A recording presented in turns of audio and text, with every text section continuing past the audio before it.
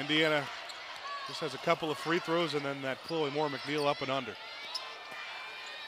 Nice move, Garzon cuts inside and she's able to put there. But it seems like Harvard's best offensive possessions have come when Rodriguez has had the ball. Nice behind the back crossover by Garzon and she knocks down the mid-range. We'll see what Indiana can draw up.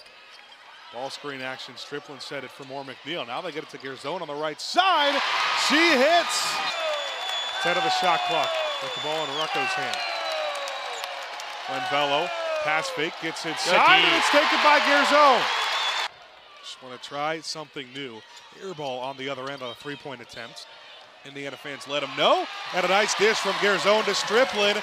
Indiana again back within one possession with the ball in the post, but it's now out to Moore McNeil. Under 10 on the shot clock. Into the paint. Parrish, extra pass. Garzon tries a three. She got it. Indiana leads to start this fourth quarter. At this time, but instant impacts from 40 and black. 7:30 to go in the game. Caroline Striplin setting a screen for Garzon, and now Garzon with a floater. Yarden Garzon, another bucket in replace of Mackenzie Holmes. She has 16 today. Turner dribbled it off her foot. Now a costly Harvard turnover.